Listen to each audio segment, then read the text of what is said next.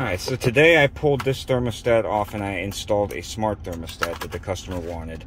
This one had 4 wires going to it. There was a 5th wire hiding and it was cut back. And I had to use that wire, and that's what I'm going to show you in this video, how I wired that in.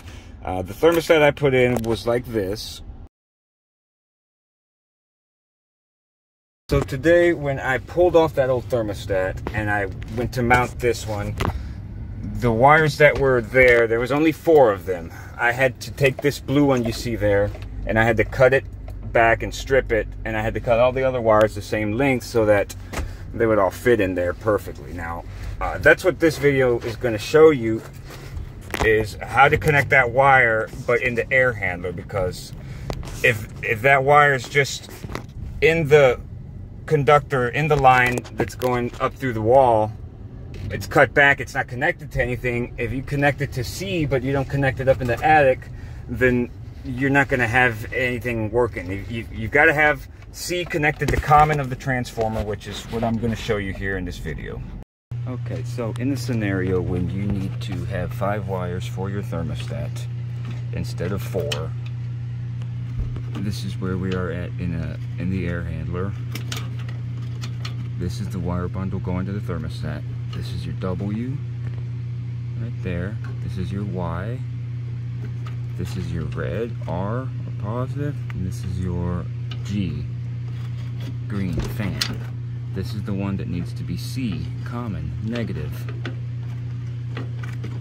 In order to figure that out, you've got to look at your transformer, which is way up there. Well, it's about impossible to get a good view of the transformer, but that's the transformer. And you've got to find common, so I'm finding it right here. Common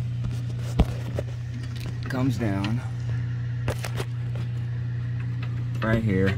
It's like the purple burgundy looking one, and common, it's going to be the one that feeds the second side of your condenser. So you've got this one going to your condenser, which is Y.